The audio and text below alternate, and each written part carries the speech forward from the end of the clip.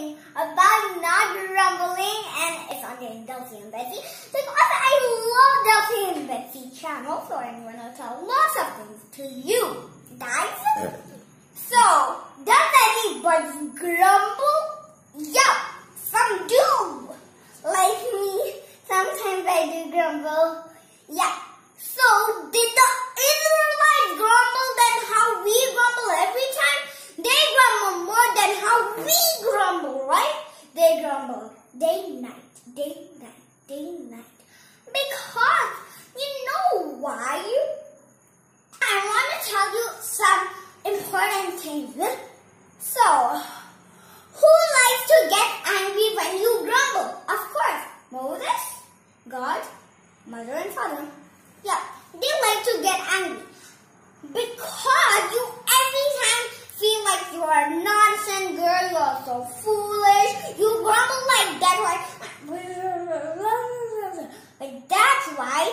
So instead of grumbling all the time, let's just song of grumbling, story of grumbling, and pray of not grumbling. Okay. So let's first tell some of grumbling. In a country, town, or city, some people can be found who spend their lives in grumbling at everything around. Oh yes, they always grumble, no matter what we say. For these are chronic grumblers, for they grumble night and day. They grumble on Monday, Tuesday, Wednesday, grumble on Thursdays too. Grumble on Friday, Saturday and Sunday, grumble on the whole week through. Oh, they grumble on Monday, Tuesday, Wednesday, grumble on Thursdays too. Grumble on Friday, Saturday and Sunday, grumble on the whole week through. In a country, town or city, some people can be found who spend their lives in grumbling at everything around.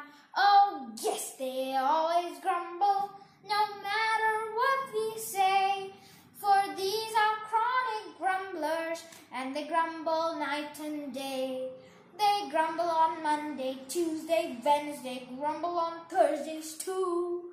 Grumble on Friday, Saturday and Sunday, grumble on the whole week through. They grumble on Monday, Tuesday, Wednesday, they grumble on Thursdays too.